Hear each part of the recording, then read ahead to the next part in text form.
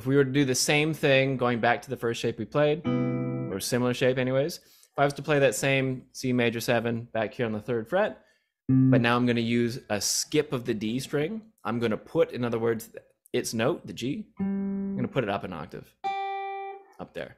So now I'm playing 3 on the A, skip the D, play 4 on the G. I know I'm going quickly, but it's recorded. 5 on the B string, 3 on the E string. That is a drop 3 voicing as well, for the same chord. Again, the thing that tells us that, D string goes unused in the middle of the voicing, okay? And so on from there.